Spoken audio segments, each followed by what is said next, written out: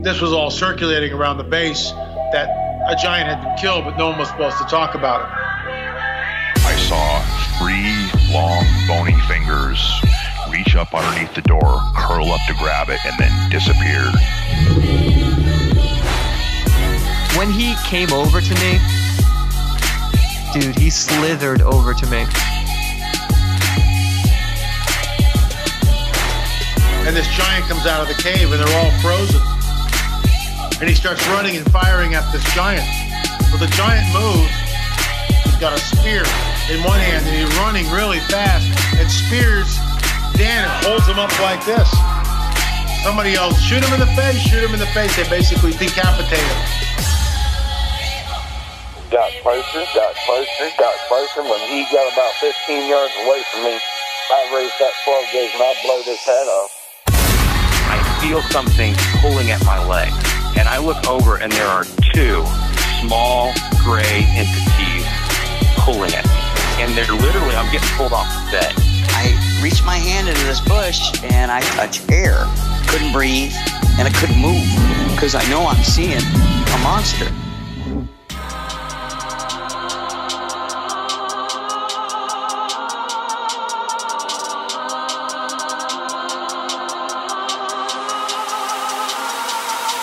Yep.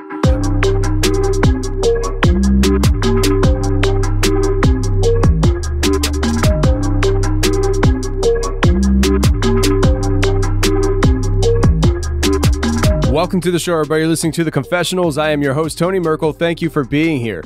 If you've had an encounter or a story you'd like to share with me on the show, go ahead and shoot me an email. My email address is theconfessionals@theconfessionalspodcast.com. That's theconfessionals@theconfessionalspodcast.com. Or go to the website, theconfessionalspodcast.com, hit the contact section, and you can reach me that way as well. Either way works for me. Just get a hold of me. And if you want more shows every week, on Thursdays, we release a bonus show to members only on the website. So if you want to hear more of the show on a weekly basis, go to theconfessionalspodcast.com, hit the join button, and become a member today. And with the emergencies going on in the world, you see Texas and what happened a couple weeks ago down in Texas, it is never wrong to be prepared. So if you want to prepare you and your family for that emergency in your life, go to preparewiththeconfessionals.com. That's preparewiththeconfessionals.com, and there you can get yourself emergency supplies, emergency food that will last up to 25 years on the shelf.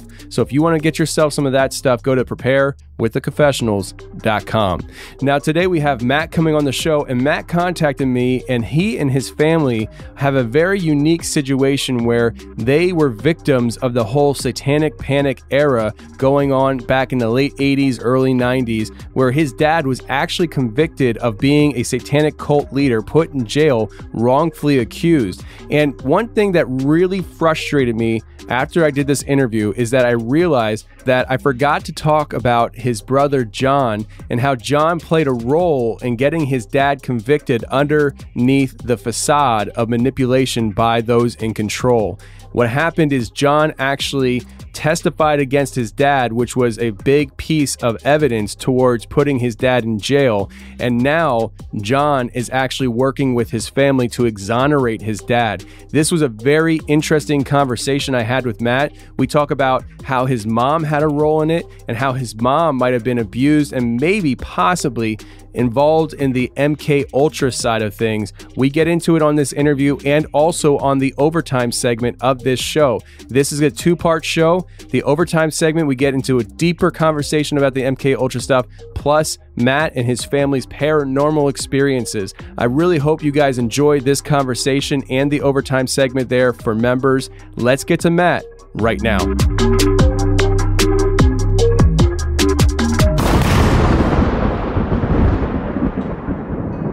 Overtime trailer.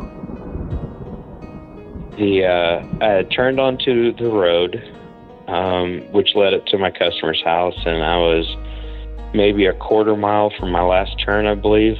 And I got a phone call, and it was one of the supply companies. It might have been like a Home Depot, just confirming like an order. So it was kind of an inconsequential, just like 7 or 8 second literal phone call. I was like, okay, cool, I'll be there, so-and-so. Maybe a 10, 15 second phone call, but I had my GPS on because going all between the places, it definitely helped to have a guiding map handy, even though I pretty much knew the area, but some parts were kind of new to me. And I looked at my phone, which was on my little dash holder for it, and I clicked the red button to end the call. And as soon as I looked up, the whole scenery, and you got to think, for me to look down at my phone pushing up, I mean, I've still got the road in my peripheral, but somewhere in my crossing and looking up, the whole view around me was completely different, was completely changed. And I was very disoriented, like, this doesn't seem right. How did I get on this wrong road? And I drive maybe a quarter mile. I'm like, okay, I would have seen the customer's house. And I pull over because my maps was frozen up. And my maps was frozen on the spot. And I looked back at it, and I was able to zoom in. And it showed me where I thought I was at right before my customer's turn. But I knew that this area was not right, but the maps was frozen. I had to restart my phone, turn the phone back on. It updated, and also in that time there's no passive time. It's like a few second phone call, and I literally looked down for 2 seconds and was in a completely different area. And just to confirm, when my phone came back on, I looked back at the phone call and the time that it took place. And at this point, I'd already drove some, pulled over, gone through staring at my map deal, and then it being frozen, turning my phone back off, turning it back on. So it'd been like 5 or 6 minutes since that phone call. My maps updated, and it showed me like 9 miles away from that location, but it was on a completely different road too.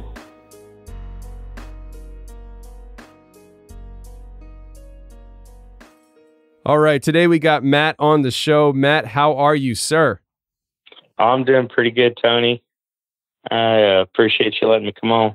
Absolutely, man. So, Matt, you contacted the show, and I'm really glad that you did, because you have a very unique family history, and it's really cool for me as a podcaster to have the opportunity to talk to somebody like you, because some of the things that we talk about on the show, you have actually lived through in a very public light. Now, I know you're the youngest of 4 kids, and when all this happened, you were just literally a baby. But growing up in the family, you heard about it, you saw the effects that it took on your other siblings and obviously your parents.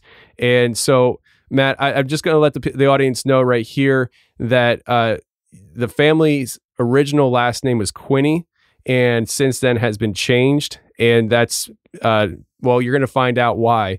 But Matt's dad was accused of being a satanic cult leader back in the late 80s and was actually arrested and jailed for it wrongfully. And since then, more information's come out, and new witnesses, if you want to call it that, came forward to redact their statements. And it's a very interesting path that your family has been on since the late 80s, and it continues through this day. So, Matt, I want to hand it over to you and let you kind of tell this story as to how this all started and where it took you and your family. Okay. Well, I'm going to kind of jump around the timeline a little bit, if that's okay. It might make a little bit more sense of it, because really a lot of my family history and what I thought I knew of it versus what really happened has kind of evolved and changed over the years as, you find out more truths and hear the other sides of the story, put the puzzle pieces together, if that makes sense. So I would say maybe 12, 13 years old. I remember asking my older siblings a little bit more about my dad. And this was just a few years after my mom had passed. So at this point, my mom died when I was 9. So just a few years before that. So I was living away from my older siblings at this time with a foster family that had previously kept them, like in the early 90s when we were first going through all the stuff with my dad and the trial. And of course, that part I don't really remember, but I've learned a lot about since. So, I start hearing stories and of him being a satanic occult leader, because at that point we still all believed that, and started kind of putting the pieces together to some of the paranormal or maybe demonic experiences we had growing up, and thought that it all stemmed from the fact that my dad was this occult leader. And even had some experiences after that, which, I may tap into later when we have more time to talk about the paranormal stuff, that kind of stemmed out of that, that knowledge and finding and kind of finding out, all the dark secrets of our past, and thinking that there was, some dark destiny for us, or that was what was, my mom was trying to protect us from, or so she thought, And anyway, so, I get through high school and everything, and young adult life. I was married, and just been on Facebook only for maybe a couple of years at this point, and I started getting curious. So I searched for my dad's name, and I found what I thought was him, and I kind of looked it over, and I was like, okay, that resemblance is uncanny. So I figured, okay, that's got to be him. So I sent him a message, kind of hesitantly, I guess you would say, just because I was still in the thought process at the age of, I think I was 22. So this would have been maybe 9 years ago. Maybe 8 years ago. And I sent him a message because now I was just kind of curious. And when I asked him some questions about the past and some of that stuff, he sent me a really long message back. And I still can't remember what all was said, but what he sent me back just gave me the impression this man didn't sound like anything like what I expected, And I finally fessed to my brother and sister that I'd reached out to him and had received a letter, and then kind of shared that. And they started kind of asking themselves questions too, and started kind of doubting maybe some of the stuff they believed about the occult stories and some of the abuses that they had supposedly undergone, like ritual type abuses, if that makes sense. So they, my brother began to kind of rehash a lot of that and kind of question, and my sister started to do the same. And I think my sister finally reached out, and all in all, maybe 2 years after the first time I reached out to him, we finally decided to get together and drive down and go meet him. And so I think it was my older brother and sister that came along, and so it was the three of us. I don't think Tammy was involved with that first meeting. And when first met him, first impression was just it was like I was sad, sad for him, because I really felt then and there, and maybe you can kind of get the impression or an energy off of somebody, and if there's something so bad, like I would have sensed it, I think. And remember hugging him for the first time, and it is just like a whole load was kind of washed away, but there's a huge question mark. Okay, what happened? What's going on? Because it didn't take long meeting with him, talking to him, and then, meeting with our uncle, his brother, and meeting some of the other family that weekend, to realize that nobody else in the family believed what we believed or thought these things. And they all knew that it was crazy that he was being tried for them. And what he finally got charged with was like indecency or something with a minor. But basically at that time, if I backtrack kind of the story, and to what had actually happened, transpired is through the course of him and my mother's divorce, my mom had come forward and told him that she was going to be fighting for custody, that he was not going to get to see the kids anymore. And, he asked why, and she says, well, because Sarah's been molested. Okay.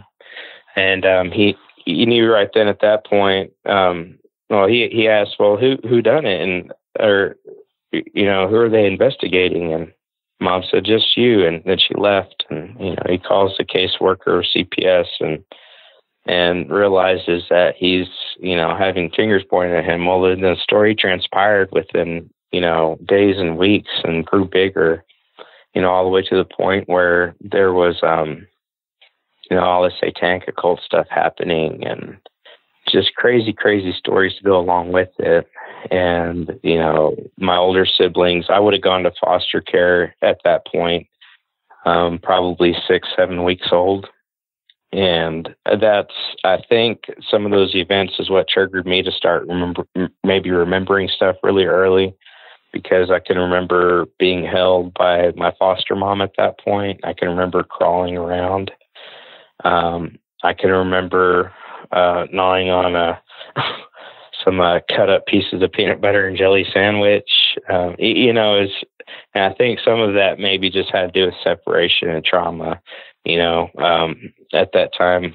But meanwhile, I'm in that foster care program, and my brother and sister, I think, for a time, maybe were in a state facility, and they were undergoing basically a lot of therapy and interviews with police and therapists and experts,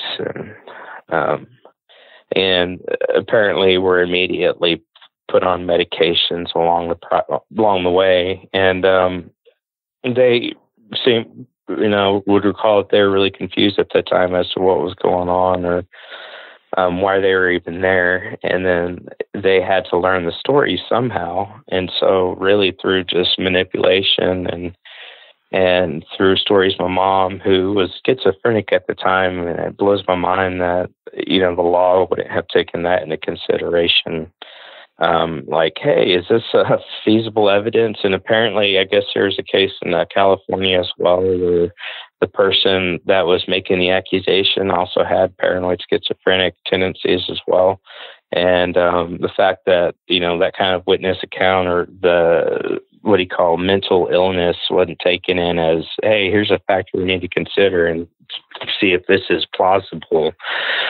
And so, I guess it made news headlines, and, and so people in the area even started thinking, because it's a great big news story. Oh, satanic occult leader, having murdered and messed with his kids, is really juicy stuff, I guess, to be able to throw out there. And so, it took off. And finally, after it all,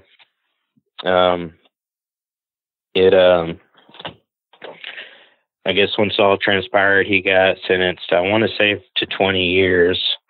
And I think he served half of them and got out.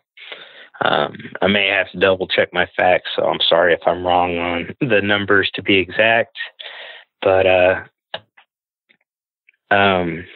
I guess we'd gone on and moved on, and within a couple of years, my mom had gotten our names changed, and was paranoid that there were people from the occult after us while we were moving a lot. I would say by the time I was 6, we'd moved probably 15, 20 times. In fact, and some of the stuff my mom claimed was stuff revolving around her being a subject of MK Ultra, and And I can't validate or say what's true or not from her because her whole past is kind of riddled with a lot more questions and mystery than, hey, is there?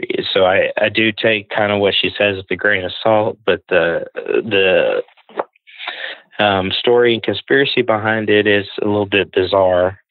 So, she has kind of this bizarre backstory that seems to follow up to all of this actually happening, and her leading out on, pointing her finger at my dad and accusing him of Satan worship and occult practices.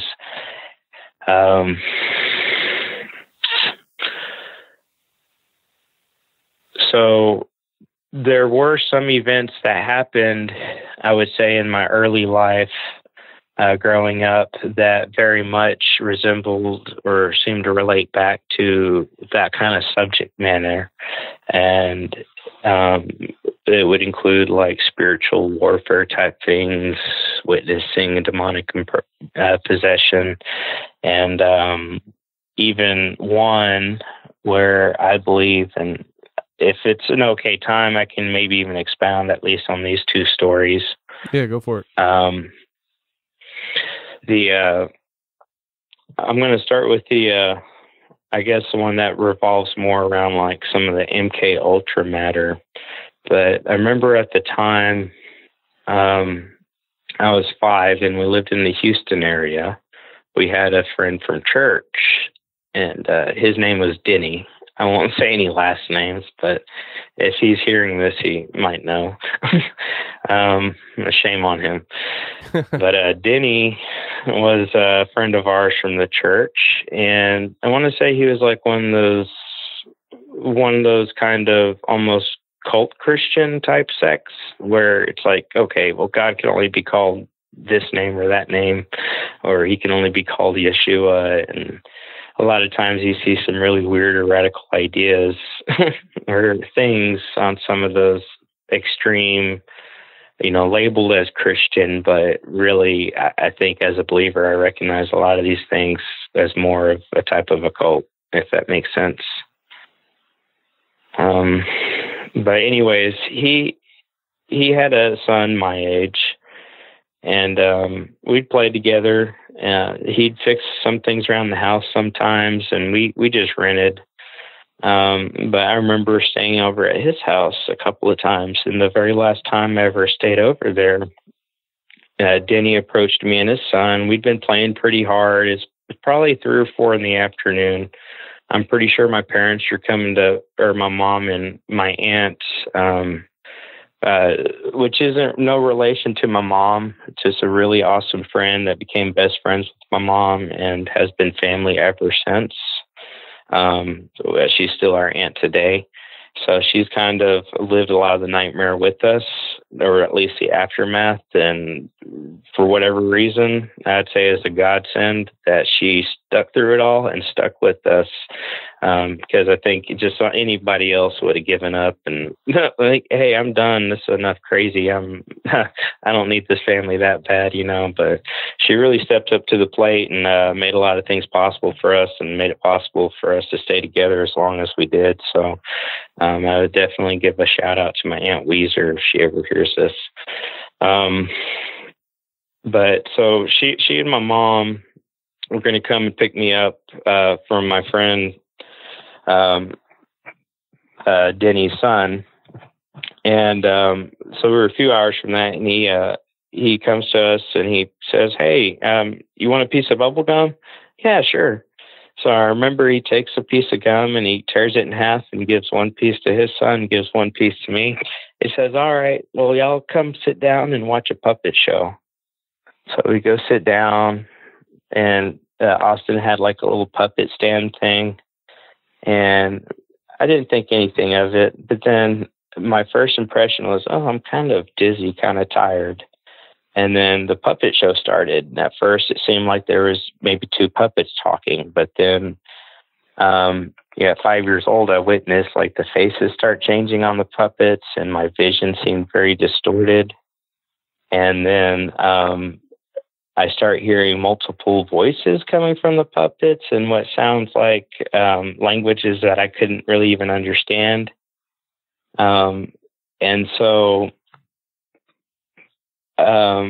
what I kind of gathered from that experience, and then what I found out later on, which I'll share here in a second, reaffirmed my suspicion. Looking back, and this was a realization I had, I'd say in my later teen years. Denny had done something, I believe, in the line of either programming or mind deprogramming. And I believe what was on that gum was LSD or something that might be used in, that kind of psychoactive effect. Because it seems like I passed out maybe just minutes after watching and experiencing all of that. And I don't remember being able to really do anything about it or being able to move. And then I remember waking up and I didn't remember anything about it for a good while. But then it seems like maybe later in the week, I recalled something about the story to my mom and then the puppets changing face. And then next thing I was hearing, I was kind of confused about because I still hadn't realized that Denny was a bad guy. They had caught on. My mom said that she sensed that Denny was a really bad man. Well, I look up Denny, and on his LinkedIn profile, he is listed as a spiritual healer and a mental programmer / deprogrammer. Wow. I was, okay, holy cow. So when that came to fruition, just finding that out, it's like, okay, all right, well, and a lot of it, what kind of made me go back and even rehash it was some of the stories I heard here on the show, Tony, kind of gave me inspiration or helped me recall a certain memory or something maybe I hadn't thought about in a decade. Life goes on. I'm married with kids now, and there's plenty of other things that occupy my time and space. So trying to recall all of this now is a little bit of a feat for me, trying to talk about it all. So I'll try to tell a story best I can where it can make some sense. Shortly thereafter, maybe around the same time, my mom also, she was a believer, Christian, and she claimed to be, have recovered and been a victim of the occult. But through all these years, she held on to that as a real memory. She really remembered doing that, even though at least as far as my dad's concerned, there was no relation of anything like that possibly happening.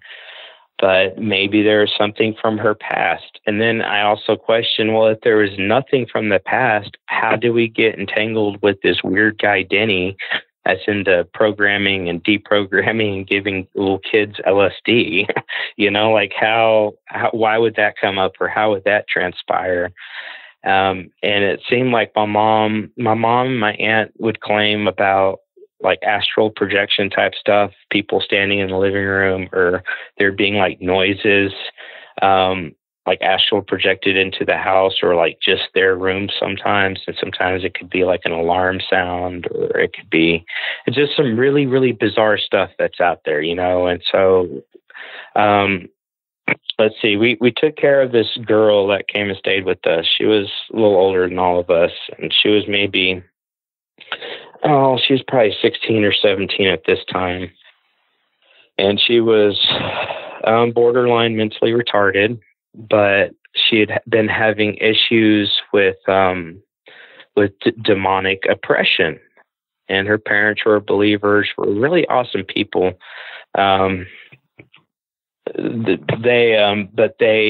They looked to my mom as somebody that had experience that could help, that was a prayer warrior. You see, through all the craziness and the lies, or maybe she believed the lies that she told, maybe there's a part of her mind that told her that all this stuff that happened was with my dad, or, but she was a prayer warrior. She would plead the blood of Jesus, and it would seem to work, but sometimes it would seem to not. And, there always seemed to be some element of spiritual warfare around the house. And a few times I sensed or saw it, you know.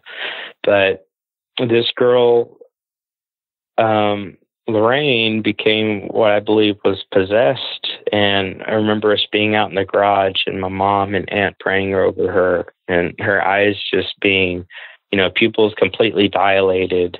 But I remember the essence of the room just feeling like there's a black cloud all in and around the room. Like there's a weight, and like you could feel a heat coming off from her from that, you know, and it was like just pure hatred. And as if you could feel it, like when you open an oven, you know, the heat blast, you know, you could feel that, like a energetic wave of heat just coming from her. And so, you know, I witnessed that, and at the age of 6, you know, so that's kind of early on. And then, let's see, a little later on, probably just some months down the road, this was after Lorraine. I think I might have been almost 7, maybe still 6 years old. My brother, you know, he was almost 10 years older, 9 years older than me. And so, you know, he'd get stuck babysitting sometimes, and we'd spend a lot of time together. We were actually really good friends growing up, always been close, and never been the fighting with each other type. But this one instance, he stepped on like a clay frog piggy bank of mine by accident that was under a wad of clothes. And at the time, he was a hefty teenager, so, you know, maybe 250 pounds at the age of 15. And he told me about it, and I remember just feeling this rage completely overtake me, but I just felt hot all at once. And I felt like whatever movements and moves I took, I had no control to stop what my body was doing. And I could just feel like this heat burning, like as if I had a high fever or something, like it's just burning out of me kind of. And I was probably 10 feet away from him. And I remember just lunging at him, and I hit him so hard that he basically flew back into the wall, you know, threw him back a couple of feet, and then pounced him and proceeded to apparently try to choke him. And then I remember hearing, in the name of Jesus Christ, I command you to leave. I plead the blood of Jesus over Matthew Kyle. In the name of Jesus, I remember just like becoming completely infuriated with that, except it wasn't really felt like me, if that makes sense. Like I had no control of the situation whatsoever. And then I remember what felt like just a lump in my stomach, like a big rock sitting in my stomach, like felt like I just moved up. And then I remember just throwing up everywhere. And whatever it was like relieved, was gone.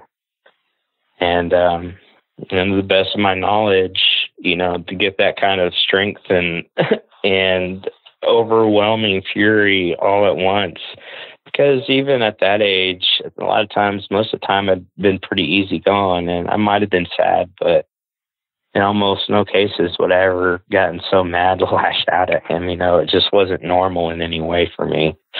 So I remember the feeling of it. It's something that you don't forget. And I would say it was just about as every bit intense as a couple of times I've really gotten to feel the Holy Spirit, but like total opposite. You know, does that make sense?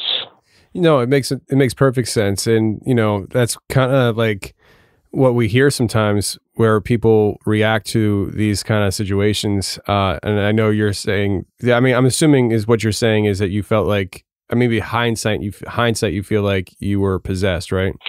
Well, at the time, as best as I could understood it, I knew then because of being somewhat aware of the fact, having seen something similar before. But I kind of feel like, you know, some of the stuff that was maybe invited or around the house, for whatever reason, was able to do what it did that morning. Not for long, but it was definitely something else, because I could not stop whatever was happening. There's no power left it was like watching a video out of my eyes, if that makes sense, but not even hardly my own vision. I I don't know. But even then, I think I understood just shortly after, there's a lot of exposure to certain things at an early age where sometimes, maybe I didn't have anything but time to think about. And I was a smart enough kid, I actually graduated valedictorian, when I got into school studies, started picking up real fast. And, from an early age, I was able to teach myself just about anything I wanted to. So, even at the age of 5, I would jump on a piano, and the first time I ever got on one, I played Joy to the World, sounded out perfectly by like the third try, and I was like, oh, okay. And then, so a lot of things, I got blessed would come naturally. So even then, I think for 6 years old, I had maybe a little bit more of an acute understanding, or at least exposure to things that hardly any 6-year-olds would really. Does that make sense? So, yeah. I had the logical sense to be able to put the two together and make some sense of what had happened. I didn't know how or why. It was just so out of the blue and hit so fast and so hard that it's just something I'll never forget. But, having felt some presences since then, I'm very aware of the fact, or that I do believe it is a demonic type presence, as opposed to, some other spirit or ghost type thing, if that makes sense. Also, around that same time, I remember one night laying in bed, and this was about the time the insomnia started. I'd been on medications for about 2 years now, and looking back in hindsight, I kind of see certain things I dealt with as a kid, and I've been able to relate a lot of it back to the medications they put me on. And so, some of the stuff that we'll be pursuing will be, the fact that the medications have done a number on our family, and just legally, we're actually going to be pursuing quite a bit in that field as well. Anyways, the insomnia had kind of started, and I remember laying there one night, and I hear, it's all quiet, and then I start hearing what sounds kind of like the symphony, but I can't quite locate it. But then I remember the sound being almost influential, as if it could impress some kind of emotion on me of like peace and warmth. Does that make sense?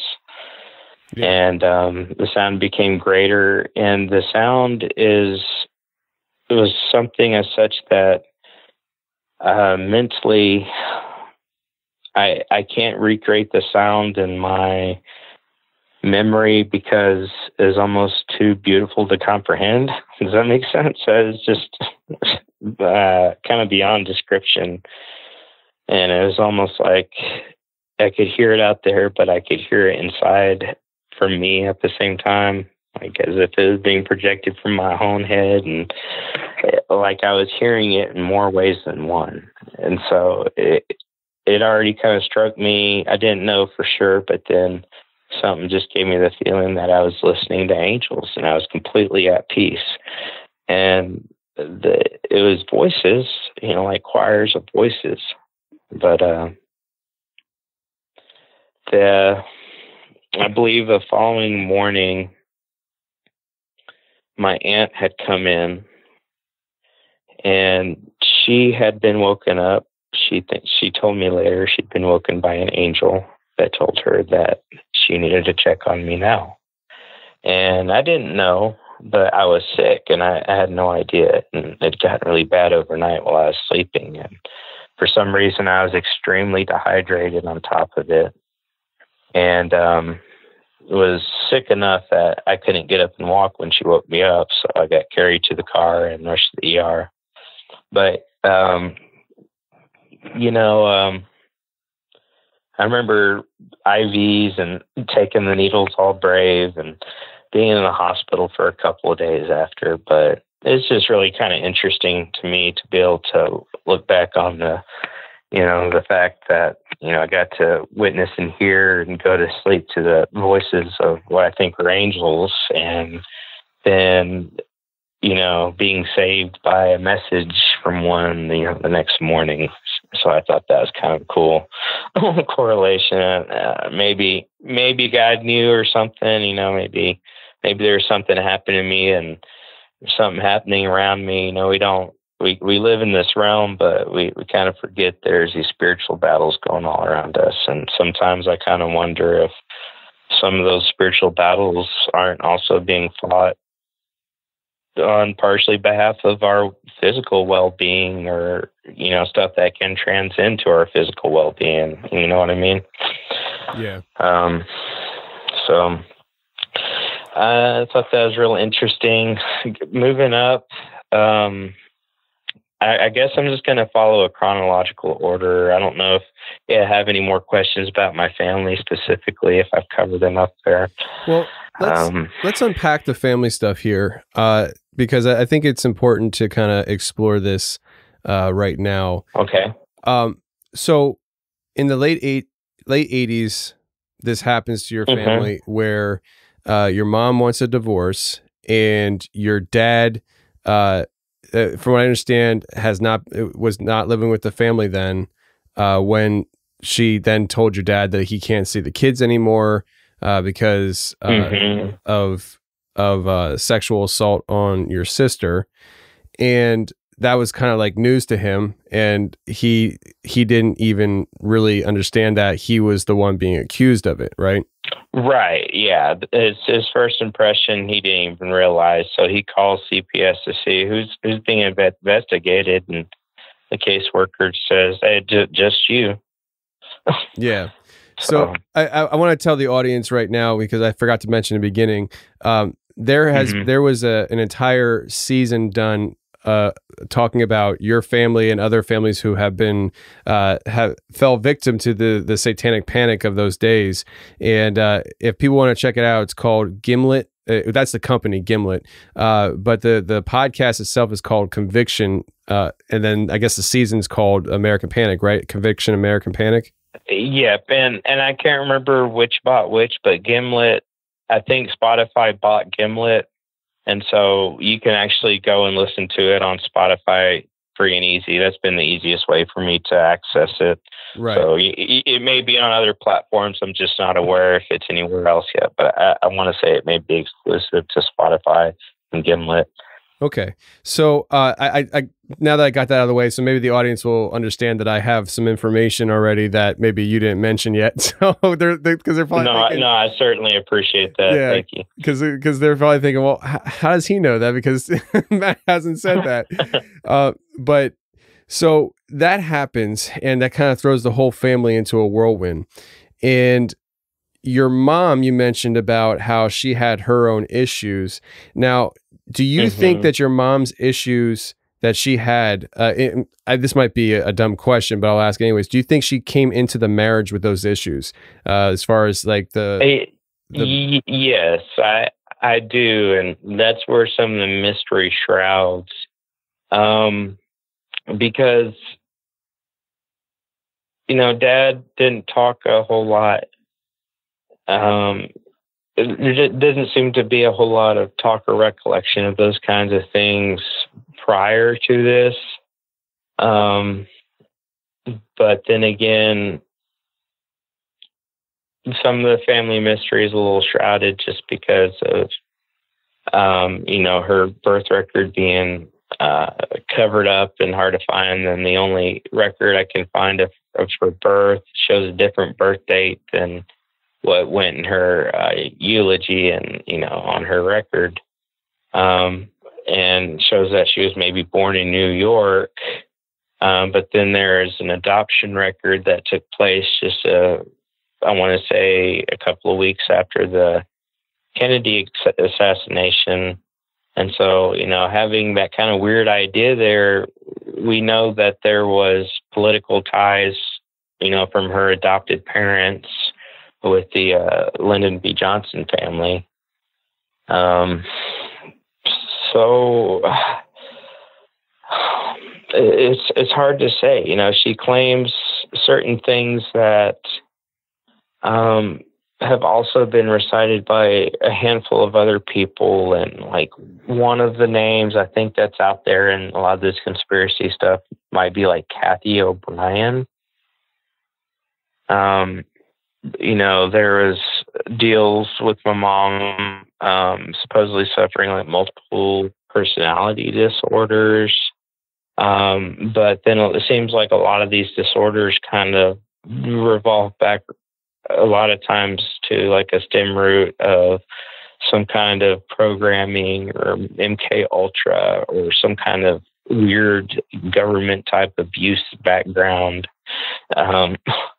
You know, so I wish she was alive and I could ask her more questions about this, but then again, I don't know what it'd be like if she was alive. Honestly, we may have never contacted my dad, and we may have not been able to move on from that part of our lives, you know. So I don't know. So you mentioned Kathy O'Brien, and if I remember correctly, and maybe you know this, but wasn't she the person who was claiming that she was some kind of like sex slave to? I don't even know if I could say her name. The Clinton. Yeah. You might have to. Okay. No, I'm just gonna let it go. Just pretend it's some other.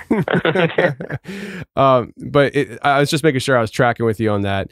And I bring all this up because I mean, you've had a lot of time to think about this stuff, but do you think that what the ball your mom started rolling in your own family and putting your family through all the stuff you guys been through over the years, your dad specifically, and obviously you guys as the kids being the byproduct of the whole thing, do you think it might stem from something that might be a little bit more on the realistic side of like MK Ultra programming? I mean, from what you're saying and things, there's a lot of people out there that have these kind of experiences, and maybe those experiences spawned what the real hell you guys went through that wasn't true.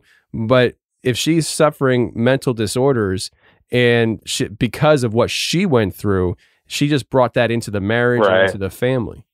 Yeah, you know, she did have I do have a little bit of insight as to what she claims to have gone through via a handwritten diary from,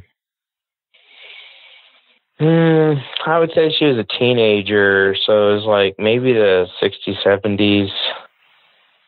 And I think the story was of her teenage days, but I think it may have been written later on. I don't remember the date that it was written on, but the stories included really graphic stuff, like supposedly, being locked inside for days on end and being forced to do this or that, and then having certain parts of her body sewed up while she was awake and undergoing some kind of ritual on the genitalia for some satanic type purpose. And it struck a chord that I found some, similar transcript in some of the, I think, Kathy O'Brien stuff. But it seemed like there might have been some mention of something like a Senator Byrd or something that was involved with the military program of MK Ultra or the psychological warfare program. Oh, you're talking about Robert Byrd. But, Are you talking about Robert Byrd, the senator from Virginia? I think so. I think he was from Virginia, and he died, I think, in the mid-2000s. Okay. So, like, I hear what you're saying, and I imagine for you and your family, it's got to be really hard to kind of go through this information and try to understand what could be real, what could be not real, what could be the symptom of somebody who just isn't mentally stable. And at the same time, like, is she not mentally stable because she actually went through this stuff? Because you know that what your family went through isn't true. And then you try to backtrack to her own personal life before the family even existed, and you start thinking, well, is that true? And that's why she mirrored what she went through onto our family. Right. Well, there were some real instances and there's some real things. Another thing that's kind of weird, it seemed like she was always in a cast or dealing with having a broken bone or something. And then toward the end, she started getting real sick, and she had like 7 or 8 major strokes, was paralyzed in 3/4 of her body. And she could still talk and was sharp, till the day she died. And then it was just a bad practice from the doctor, infiltrating a main artery with an injection, an experimental type deal where, I guess he was supposed to be watching a monitor and he felt like he was better than the equipment he had to use, and took a guess and, killed her. So, I would say, but her mind was always pretty much there. And my brother even says that, like, toward the end, she kind of stopped talking about some of that stuff and started talking about some of the good memories and good stuff, and kind of acted like as if some of that was behind her. We were always churchgoers, though, and in the middle of all of that, we always very faith oriented, and Mom kept a Bible there through all the craziness, it was the big leaning on thing, which I still hold to my faith, but for other reasons and other things that affirmed it in my past than maybe necessarily what I was just taught at that time, because I see a lot of hoax and question around what I thought was our faith versus that question if this is real or true or what was what, Yeah. This doctor that essentially killed your mom, is this a doctor that's, still practicing today? Do you know anything about this person? Honestly, because at the age of 9, I really didn't know much details. And it was kind of later on that I found out, what really happened, and, that evening, our friend, an older friend who'd since passed on, and our aunt walked in the door, and they were with her when she went. And it was like, hey, sorry guys, mom's not coming home. She's gone on to home forever. It's like, oh shoot, Yeah. So, just the shock of it's already something for a kid kind of get through without knowing all the details. And then kind of months down the road, I start hearing some talk of, lawsuit, and we had a little bit of a trust fund from all that stuff for a little while. But all in all, I want to say is maybe like $300,000 that was paid out to all of us, So split up once you pay for private school education and a little bit of life, that's gone, But we, as far as the whereabouts of that doctor, I don't know. And honestly, his name, I can't recall at this point, just because some of those facts I haven't tried to hold on to. That makes sense. No, it absolutely makes sense. And the reason why I'm asking certain questions is I'm trying to understand and try to wrap my mind around just a lot of this stuff right now. And I don't know where you stand on the idea of MK Ultra. But MK Ultra is not something that's hypothetical. It's not something that is just some kind of Reddit conspiracy. This is something that actually happened, right, to the point that you mentioned the Clintons before. Like President Bill Clinton actually issued a statement of a public apology for that program being run within our government. And so it's not a theoretical thing. This is something that actually did happen. And well, that's where I start to put some of the pieces together that kind of reaffirm the plausibility. So we've got a plausible stance because we've got building stones of possible evidence that stack up to that. And one, which would be easy to go through and prove that, Conrad Gustafson, her adopted dad, which he's gone now, was good friends and spent a lot of time with Lyndon B. Johnson. Lyndon B. Johnson being the president right after John F. Kennedy, right? And sure. Okay. I hopefully I've got my facts right. I might be sounding like an idiot right now.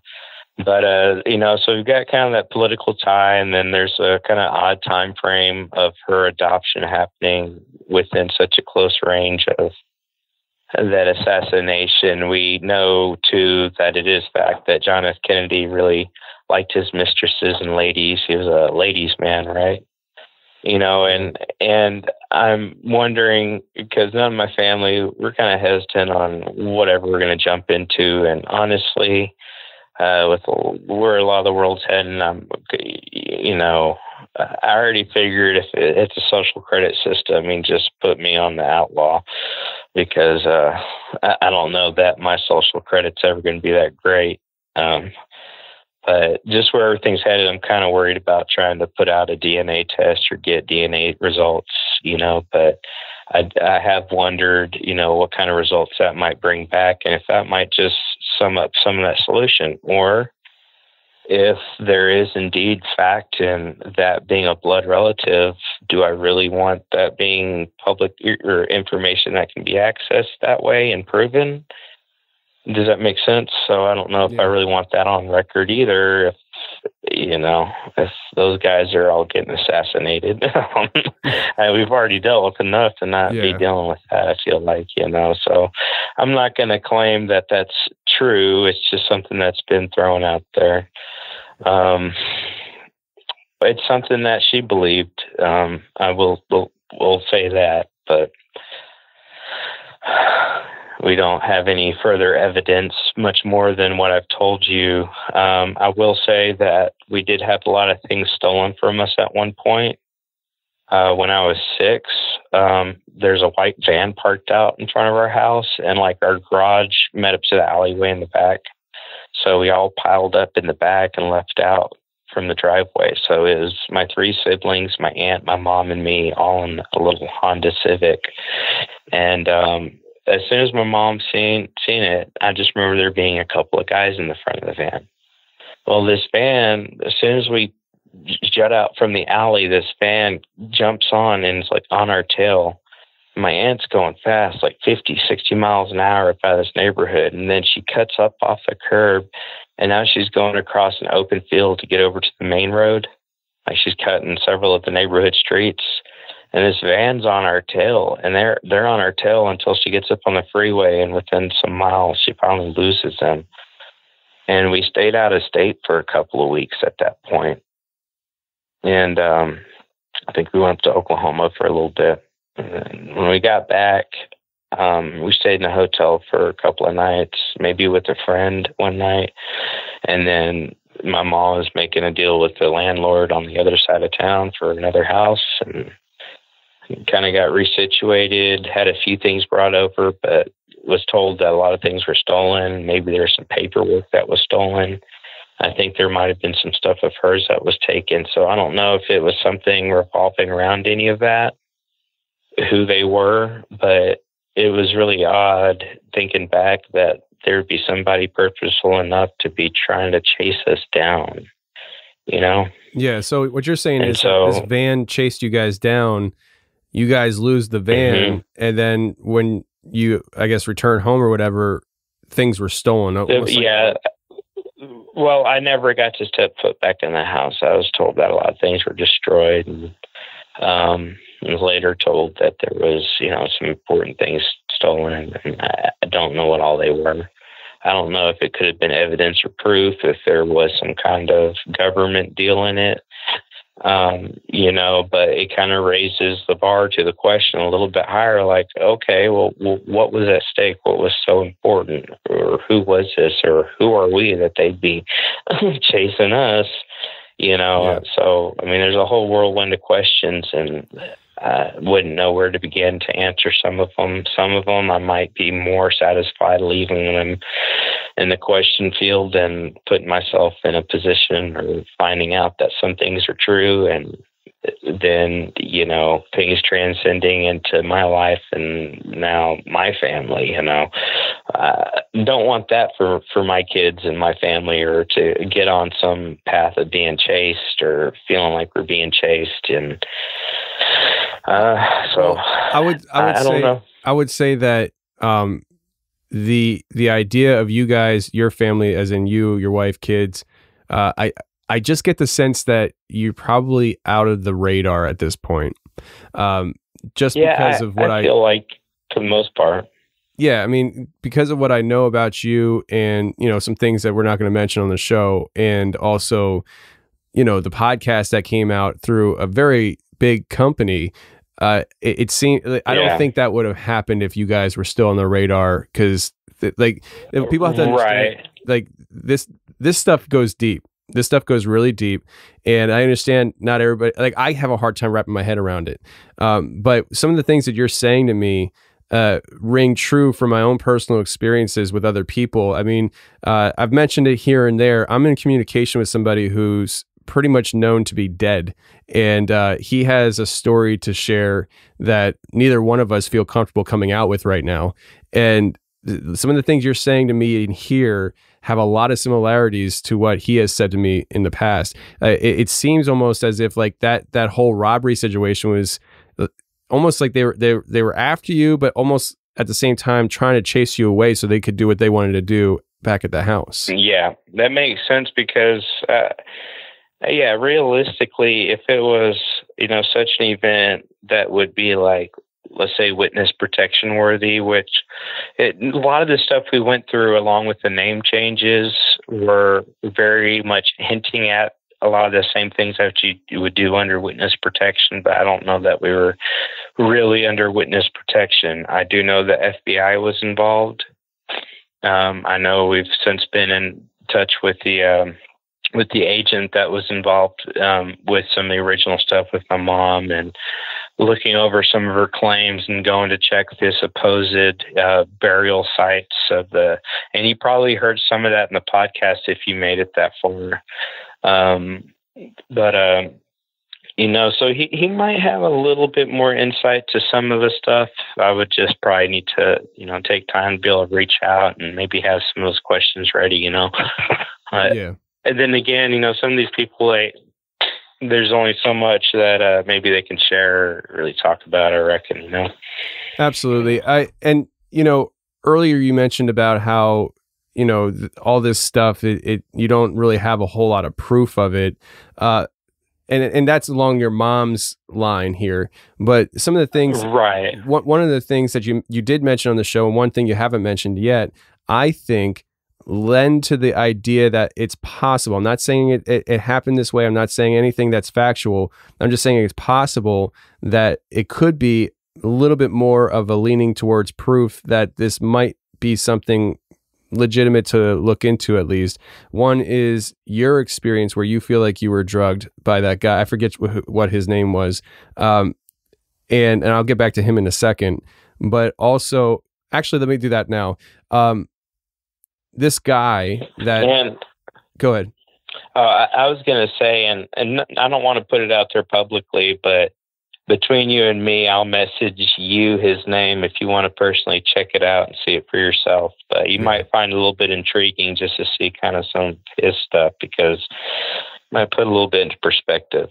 No, and absolutely. When you see this guy, it looks like the cutout, cookie cutout from a TV show of like the kind of well put together, influential. It seems like you can trust this guy. Tall standing character, but I don't know. And what'd you say his specialties were? He's a spiritual healer / programmer / deprogrammer. In fact, I'm looking it up right now because I've got his page saved right here. It's I won't say his last name out loud, but let's do a quick security check. That's weird. He says spiritual consultant, deprogrammer with the Sure Foundation, SURE.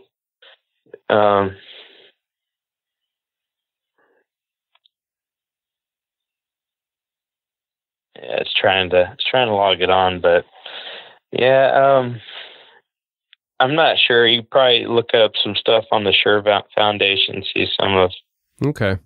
Yeah, I'll look into it and stuff. I just did a quick search on DuckDuckGo, and the first several things that pop up is, I guess, some kind of Christian organization, surefoundation.com .church.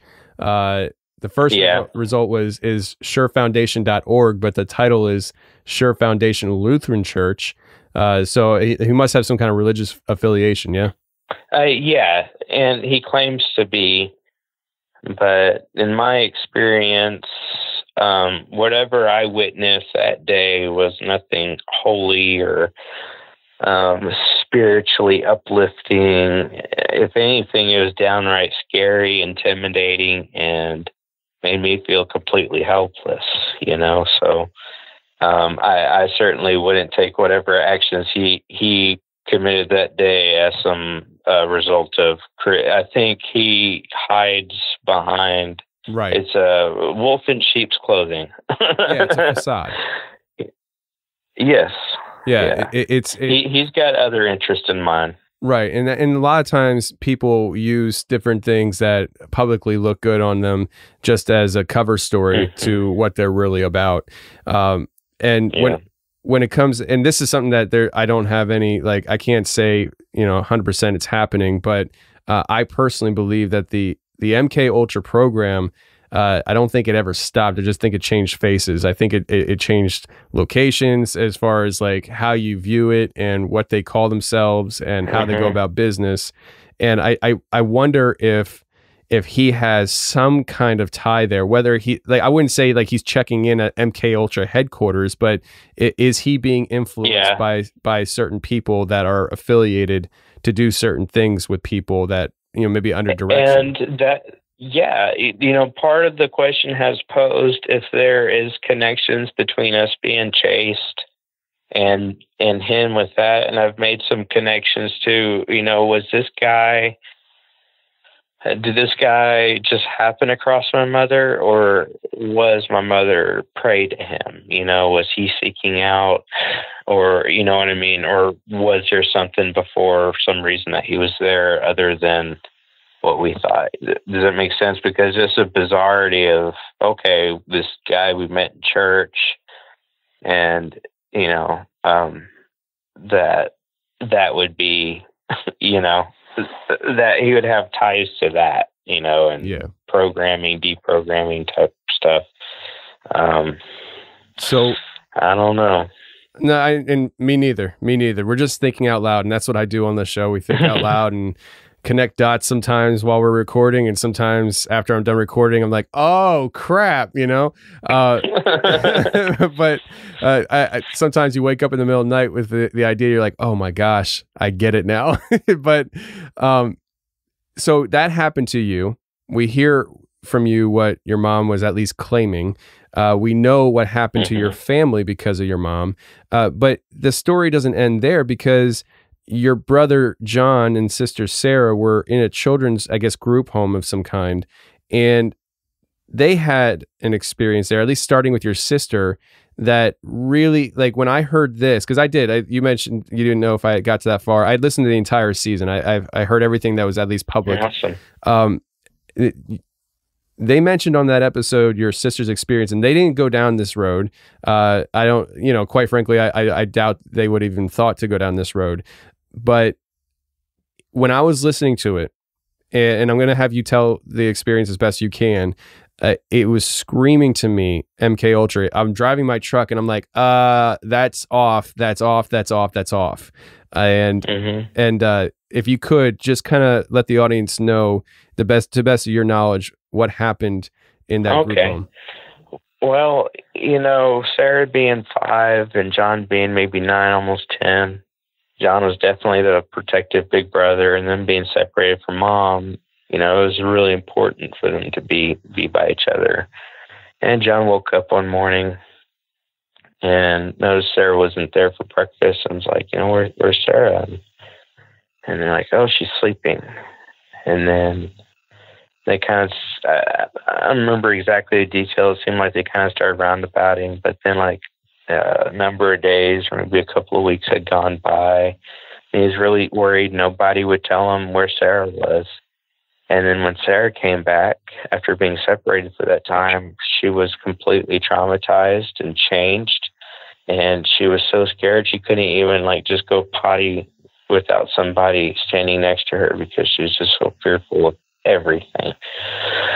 And yeah, John said she was never the same after that. And you know, whatever they did, they basically broke a 5-year-old under the protection of the state. And you know, that's part of what we'll be pursuing in this exoneration, I believe, is some of the mistreatments there.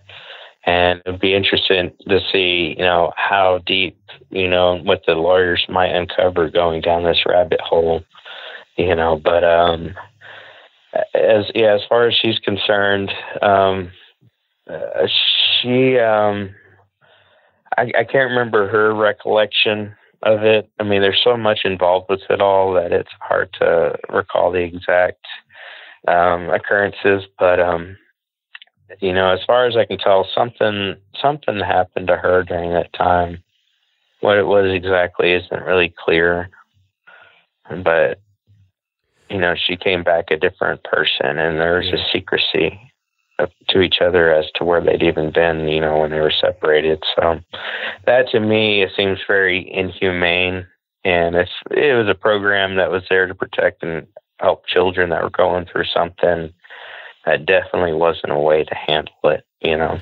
Right. And so to kind of tie an outside view into it as well, I mean, not an outside view, but, you know, third party, I guess, during this time, it was during the time of this satanic panic thing, and your family's not the only one that went through this. There's a lot of families that went through this, and a lot of claims as to the people doing the investigations, to the psychologists, kind of almost manipulating the children and forcing them to, not forcing them, but manipulating them to the point where they believed that they were, you know, abused in certain ways, and they would come forward and say crazy things. So in order to get a child to do that, I think there's different methods of getting there, and it all depends on the character of the child. And so, yeah, leading questions, and you know, a lot of those interrogators are trained to exploit and direct that conversation, exploit the weaknesses, and pick up on the kid's body language, and then, you know, for kids, you know, you put out a little reward or this or that, and then you get this information, you know, or, you know, or it could be a question like, and did your dad touch you there? Well, and if you could see me right now, I'm nodding my head as I'm asking that question, like as if, you know, to direct the child the right answer. And the kid would be like, no. Well, let me ask you this. Did he maybe do something inappropriate to you here? And just ask the same question over and over again until the kid's like, well, no is apparently the wrong answer, so I've got to say yes. It's really ridiculous and almost logically unfounding that you could wrap your brain around that being believability, as opposed to just some dirty cop saying, okay, here we go. You know, so maybe I've got a little bit of grudge sitting there for some of them guys. But well, I mean, because what they'll do is they establish a foundation to build off of. So sometimes kids are easier than others, right? But sometimes they have to really kind of build that foundation to get the desired result that they want. Instead of truth, they're aiming for something. And so they'll say things like, you know, did your daddy ever give you a bath? Yeah. Did he ever wash you? Yeah. Did he ever touch you there in the bath, in the bathtub? Yeah. They establish that foundation and they build from there to get the child used to saying yes to certain things, then to get them to say yes to what they want them to say yes to. And I think a lot of the kids went through those kind of things. And I have some theories about that we'll get into on the other segment here. But Matt, with everything that we've covered here, where is your family now as far as the direction of everything going? I know your sister and John are like in the next room from where you're speaking right now. Is the whole family unified in this effort to help exonerate your dad from all this stuff, or is there any kind of? Go ahead. No, go ahead. I was going to say there's no opposition from the family, and the person who would have been most hesitant, my aunt. We'll put it this way, has told my dad, well, if you want to save some on the bills, I've got an extra room up here. You can come move in. So obviously her mind, and she was the biggest believer in right-hand friend to my mom through all of this aftermath, and she came in the picture just a couple of years after the fact. And her coming into the picture, I will tell you, she knew overwhelmingly that it was a godsend thing, and she knew literally a year before meeting us that she was going to be meeting somebody, and she would know at that time. So it seemed like in the kind of religious realm of things, the spiritual realm, that there's kind of a precursor set up for her beforehand. But even her being so involved from the worst side of it, knowing the most about all the bad stuff about my dad, having met and come through the other side, for her to be at the position of, we could be roommates is huge, and so that's kind of a pretty good picture of really the response we've had across the board with most of my family and my foster family. I would say my brother Matt, that wasn't confusing at all growing up. But I've got a foster brother named Matt that, he learned about what these girls that did this podcast were doing, and got us all in touch and really helped lay the foundation, plant the seed for us to be able to pursue this story and take this route, and all in effort to just, we didn't realize how many people it'd get to. And those girls, when they started the story on our family and the podcast, didn't realize how big or how far the story would reach. And, since then, we've gotten to talk to a handful of people, and more so my older brother and sister, but they've talked to other kids that have gone through some of this stuff. There's been some really interesting stories. And in fact, I believe that the girl that's doing the podcast with my brother, I think had gone through similar things as well. So, we're all, I think we're all in support of my dad. We all see kind of the picture and how he was wronged, and still to this day, and you probably got the sense hearing him on the podcast, I really look up to him, and that somehow he doesn't harvest this hate and anger for how he was misdone. He's just happy as all get out to be alive, and even happier if he has 2 cents to rub together. Yeah. Well, I would say, your dad had everything taken away from him, and with no promise of ever getting anything back in life. And the fact that he has 3 of his kids back in his life, that is worth more than gold. And so I would be the happiest guy in the world. Like if you put yourself, you have kids, right? Yeah. So, I can see that. Exactly. Imagine being taken from your kids with no promise of ever seeing them again, and then all of a sudden they're back in your life. That you wouldn't catch me with a bad day, Well, that's an interesting perspective. I forget to think out of my own box a little too often. My life has led me around to tendencies of being more pessimistic, or just, sailor's mouth on me when I'm by myself, just, getting frustrated over this or that. But, I've come a long way being married. You can't act all wild to your man tendencies and stay married, Yeah. So I've had a little bit of that corrected, since.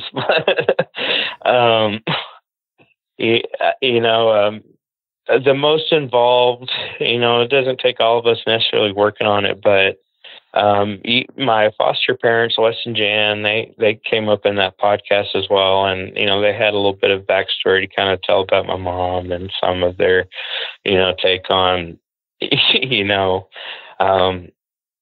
some of their experience in this whole matter of it, because more or less they were there in the very beginning with John and Sarah's foster family stuff, and they stayed in touch all through the years, willing to keep a helping hand. And when my mom passed, my mom had already set up and knew that we'd have a place to go.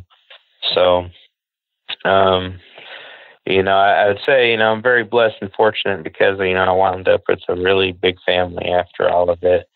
I've gotten to meet some of the cousins and uncle and the grandparents have all passed on by now. But, I guess we don't really have any opposition in the family as far as what we're pursuing or why. And, it seems like everybody's kind of pretty much on board and support for it and hoping for the best. So, yeah. And I mean, for people to understand, your dad's out of jail, but he still has to be registered on the sex offender list. And that's a huge part of this whole thing of exoneration.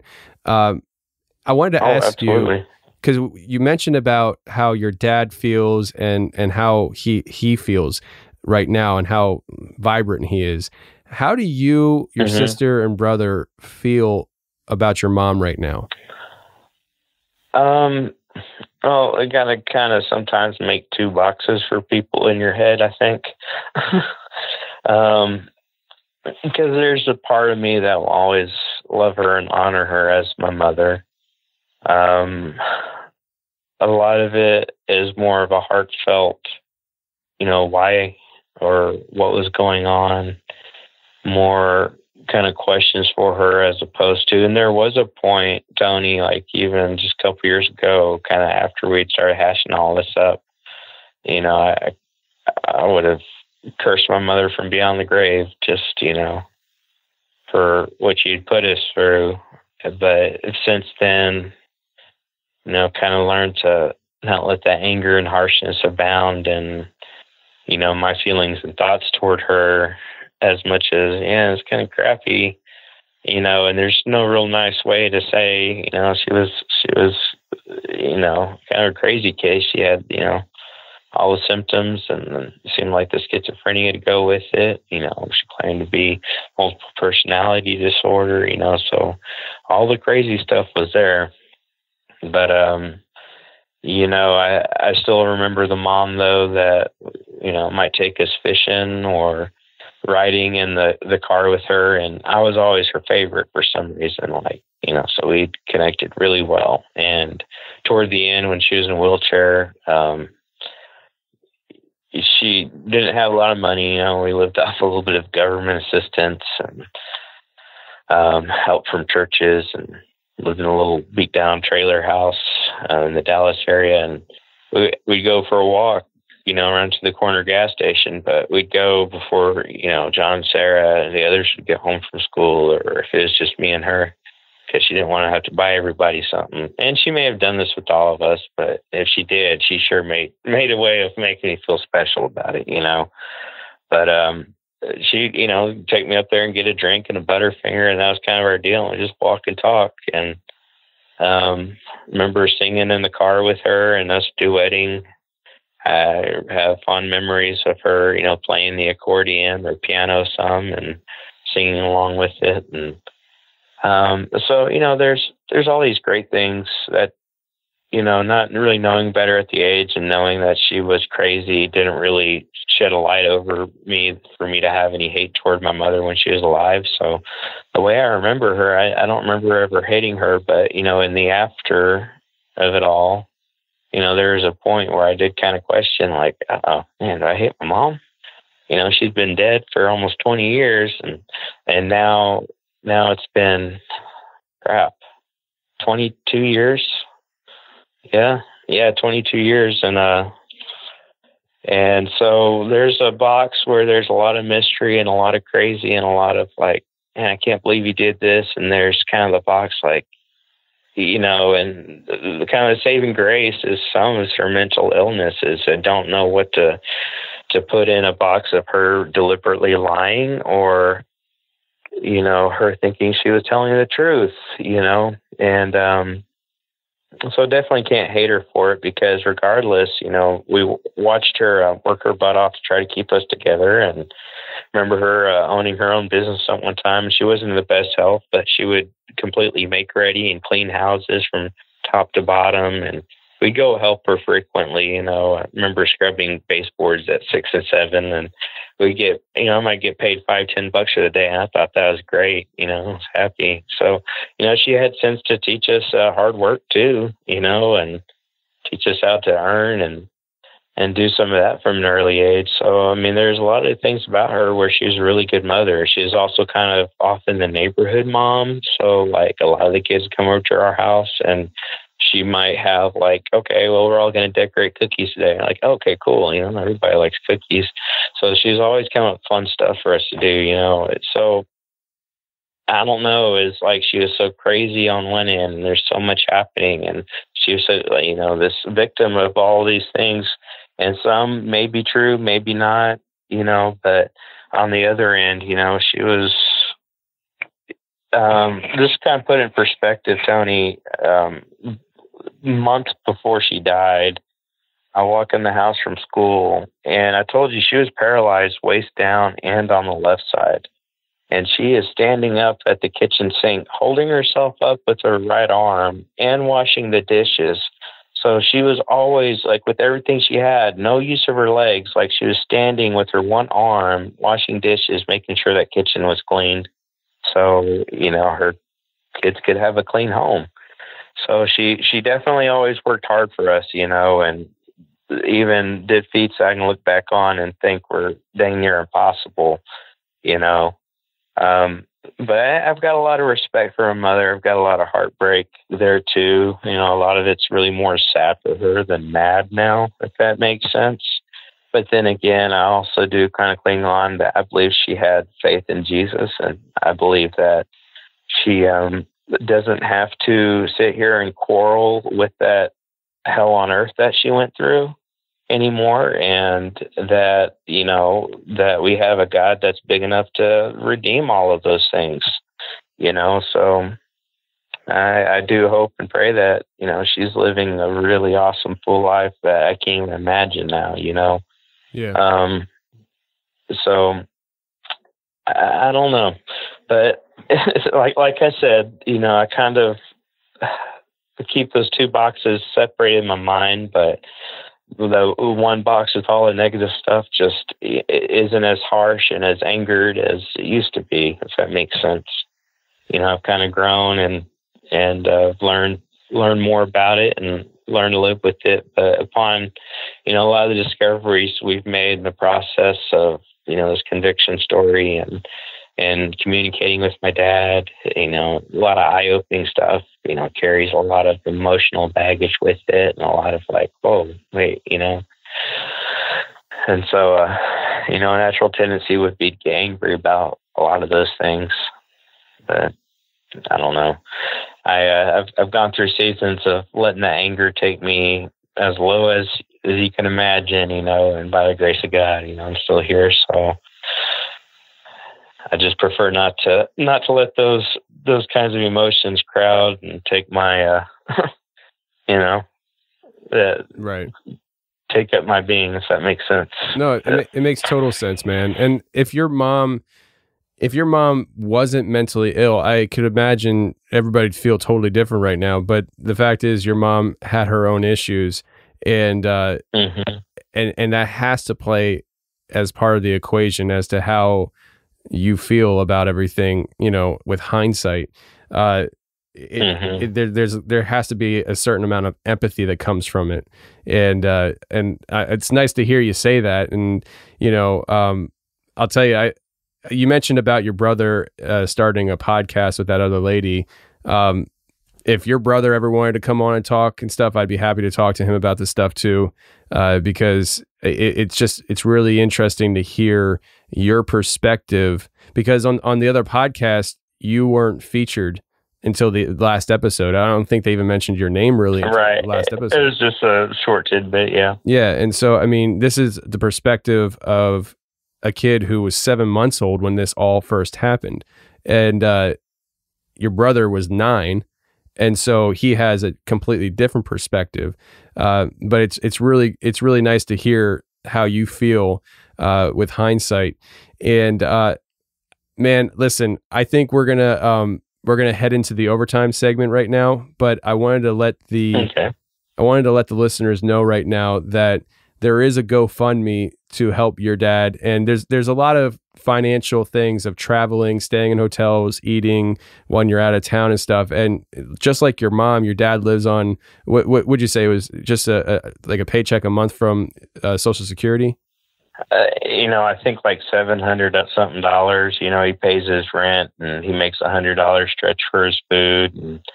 And he lives in a place where basically his bathtub is falling through the pyramidine floor, and being a registered sex offender too limits him so much. So he basically lives in a slumlord place that's made for, kept around for, basically, for lack of a better word, like rejects or people that, other people don't want around in their neighborhood or society, and so it's, to me, it's almost kind of a little slap of shame that he has to live that way. To me, I wish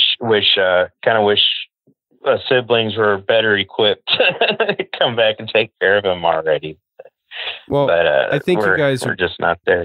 Well, no, I think you are there, man. I really do. I think what you guys are doing is in the process of helping your dad, whether it's the legal part of it and helping him get through that, to exposing the story on a mass scale so people hear about it and they're more inclined to reach out and help in any way they can. I think you guys are doing it now. And I think it's really good, man. I really do. It would be easy for you guys to just reconnect with dad and, sail off into the sunset and just kind of let things fall where they may. But you all have a sense of justification. There needs to be justification here. And I respect that a lot. If anybody in the audience wants to help, they can go to the GoFundMe. I'll put it in the link in the description of this show.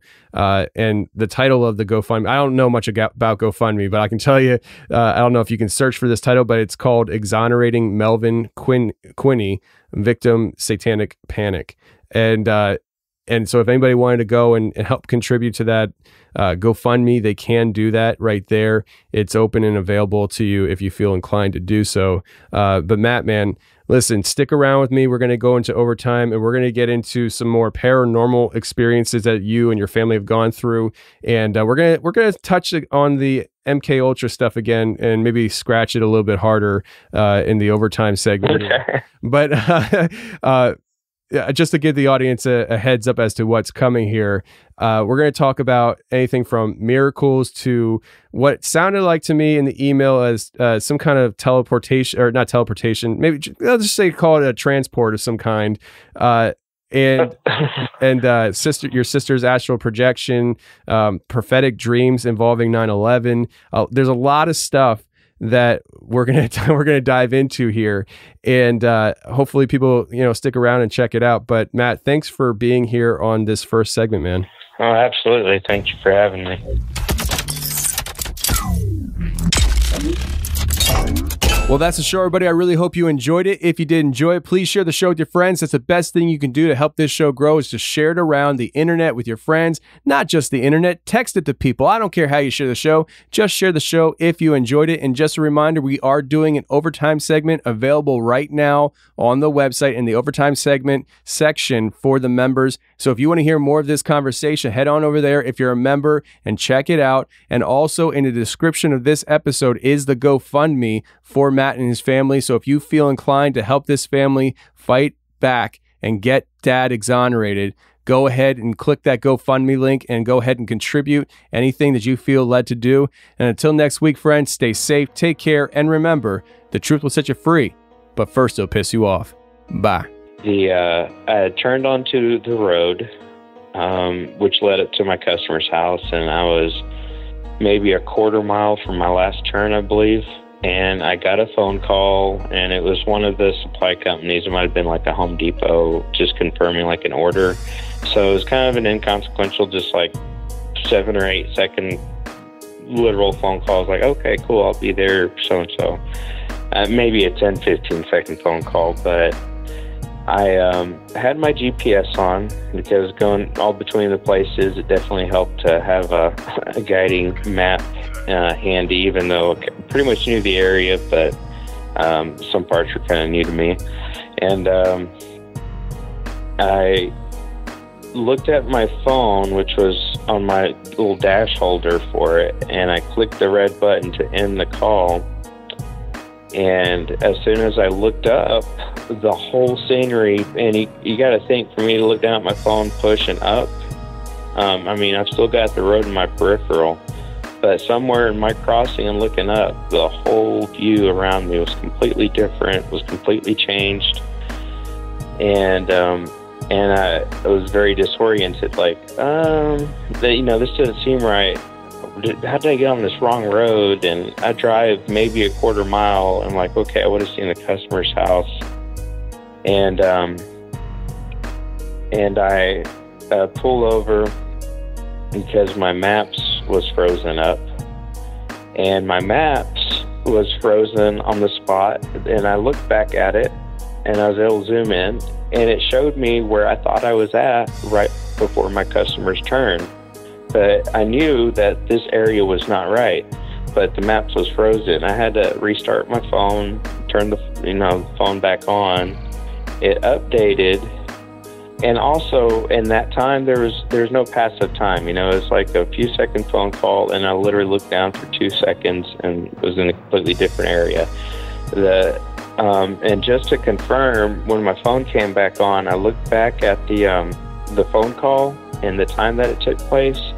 And at this point, I'd already drove some, pulled over, gone through, staring at my map deal, and then it being frozen, turning my phone back off, turning it back on. So it'd been like 5 or 6 minutes since that phone call. My maps updated, and it showed me like 9 miles away from that location, but it was on a completely different road too.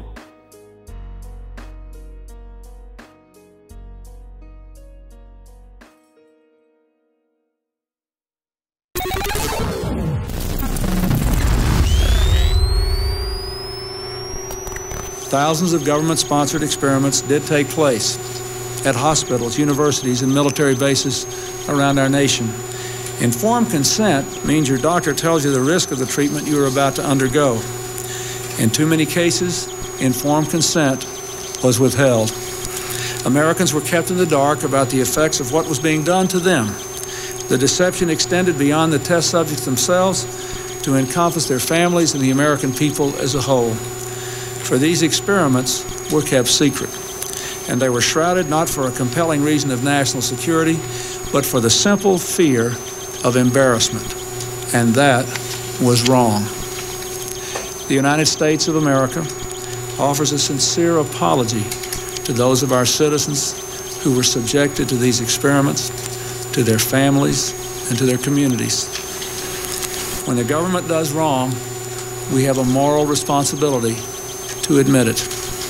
The duty we owe to one another to tell the truth and to protect our fellow citizens from excesses like these is one we can never walk away from. Our government failed in that duty. This report I received today is a monumental document, but it is a very, very important piece of America's history, and it will shape America's future in ways that will make us a more honorable, more successful, and more ethical country. I think it must be engraved on our national memory.